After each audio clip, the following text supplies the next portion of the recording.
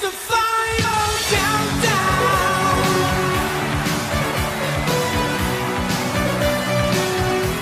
The final countdown. Hey guys, welcome back to Tanks the Final. Today is going to be a relatively quick video, probably about 12 or so minutes.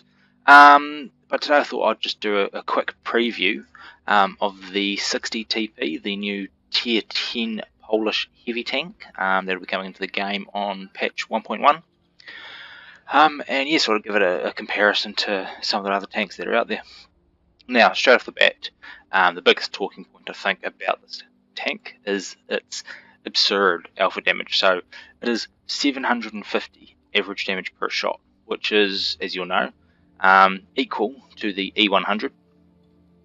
However, there's a few things different. So the penetration on the 60 TP is 5mm better than the E100. It also has a better rate of fire, which means that its damage per minute, even for a 750 average damage gun, is over 3,000. And I mean, with an aiming time of 2.3 and accuracy of 0.33, you can snipe from the back of the map, no problems in this, which is great. However, you can also brawl with it. So it comes with 2,600 hit points, which is 100 less than the E100 as well. It has 160mm of frontal hull armor, however it's sloped very nicely. 100 at the sides and 90 at the rear. However, with the hull, when you're playing this, you will want to be careful. This little driver's hatch here, straight on, can be penetrated with about 250mm penetration. Now, if the tank is side-on, side scraping, and you can see that that's now flat.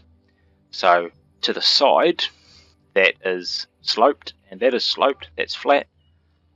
If you can see to the right of where the mouse is, then you can hit that flat on, and you will go through that if you're using high penetration rounds.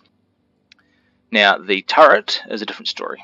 There is a tiny cupola on top, but actually playing it is very hard to hit, so it's generally not going to worry too much. Now, the front of the turret is 260mm, so you're better off not bothering with the turret cheeks or the front, because it is just going to bounce. However, this spot here, where we've got at the top of the turret, is 50mm thick. Now, 50mm is a very important number, because of course how overmatching works and gun caliber works in the game, any 151mm guns will overmatch that and penetrate every time. They will not bounce off this. Doesn't matter if it's at this kind of an angle, it will go through there every time. And guess what? This tank just happens to have 152mm. So this tank versus this tank, shoot here every time. If you can't get through their lower plate, shoot the top. You're just going to wreck their day. The other thing, the lower plate is severely weak. So you want to be able to hide that as much as possible, which you can do on this because it has 8 degrees of gun depression, which is just crazy for a tier 10 tank that's firing 152mm shells. It's absolutely bonkers. Side of the hull, yeah, nothing too flash, but if they get around the side of you, just shoot anywhere on the side of the tank. You're going to go through it at these tiers. And the back is 100, so 100's fine. It's nowhere near as heavy as the E100. I mean, the E100 is, what, 100 plus tons, 140 tons, I think, off the top of my head. But of course, it is also less powerful here. Does have a better top speed by 3 kilometers, but its reversing speed is actually 14, so it's a little bit less on the reversing side. Concealment doesn't really matter because you're in a heavy tank. You're going to be the biggest thing on the battlefield. Spotting range, a little bit less when it's completely kitted out than on the E100. But signal range, I mean, 1,000 kilometers, that's a map, so you shouldn't have any issues with the signal range. And I mean, spotting range, it's when you've got everything on it, that's decent. That's bloody good. And yes, I've got the Polish camo on it, which is always nice. So let's take it for a spin. Hung, he's a good friend of mine, seen through this replay last night. Just on the 60TP, which we've just shown in the garage. Now it's a little bit of a slow start for Hung. Don't know if he's grabbing a coffee or maybe getting a bit of vodka, but he'll get there in the end. Here we go. So of course this is a grand battle. It's on relatively newish map, so maybe a little unfamiliar to some people. Here he is in the 60TP. Now, keeping in mind that the test server's only been out for a couple of days, Hung's done something here that most people would not do on a test server. He's actually taken AP rounds, less heat rounds, and only a couple of HE rounds.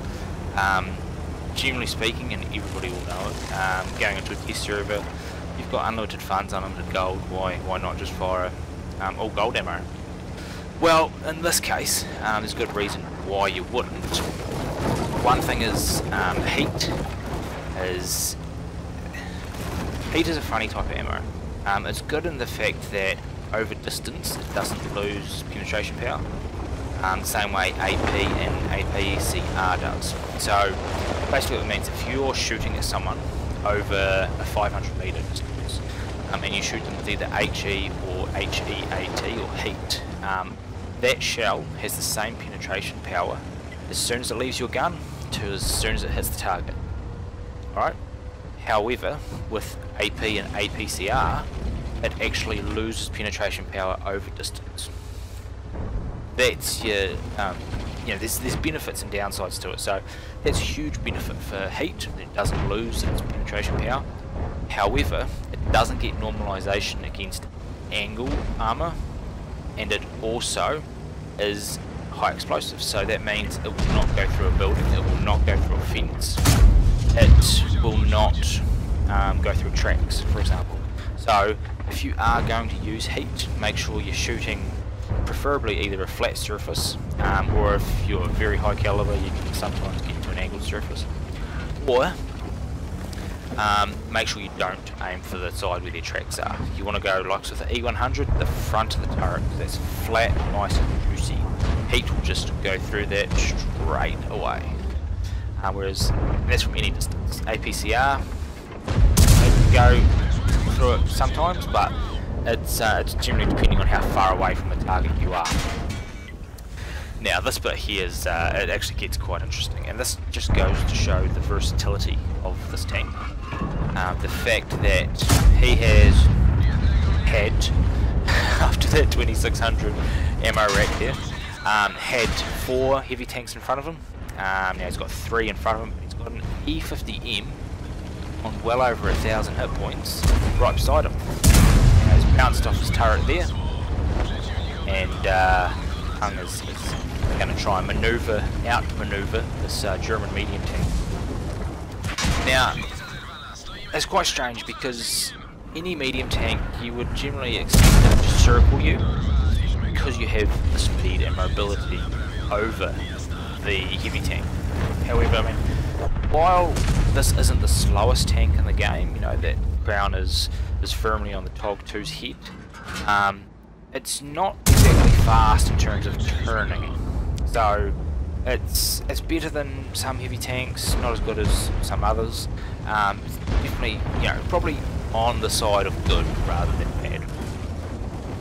But of course with that armour as well, and it being so new, if people haven't done their research or haven't looked at somebody else's videos, and they're going to find it hard to actually take one of these things down, because the side armour is actually quite good, and the frontal armour is great. People that are going to try and take it head on without knowing about that driver's hatch, they're just going to get rolled by this tank.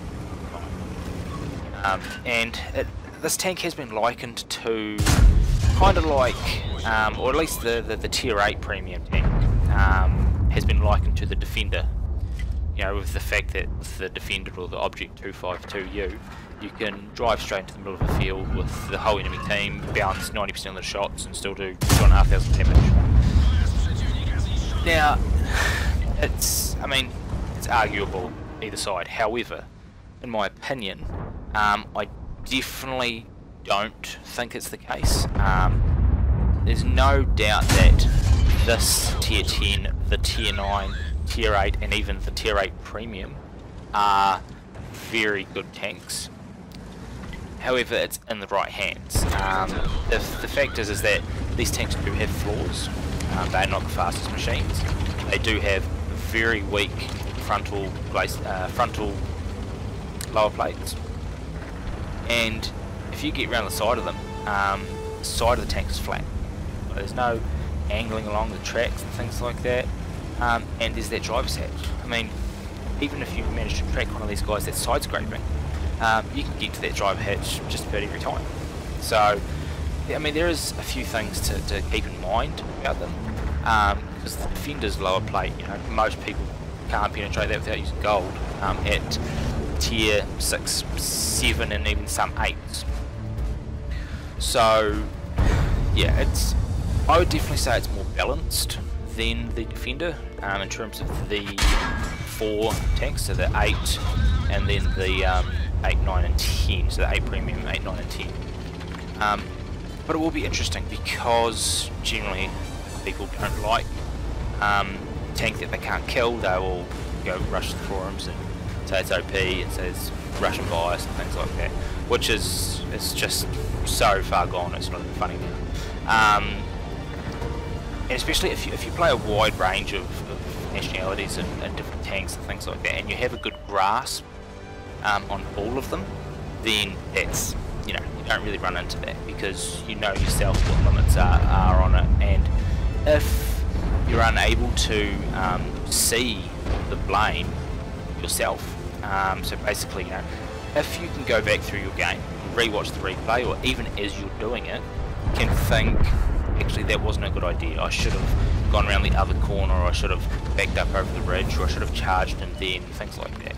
If you can recognise those moments, and you can learn from them, not just recognise them but learn from them, you yourself, you will become a better player overall.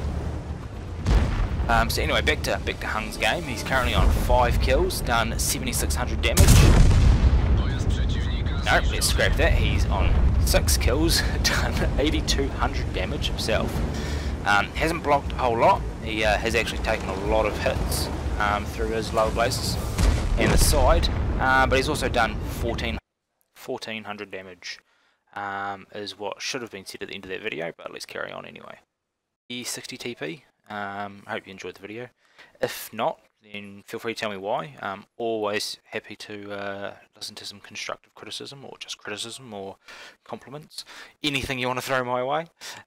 Feel free to like, comment, subscribe. There should be plenty more videos coming up in the near future. Hopefully next be doing one that I've had someone ask for, which is the Turan 3, the tier 5 premium German tank. It was a Hungarian prototype. So that one's to look forward to. Other than that, we'll catch you next time. Thanks guys.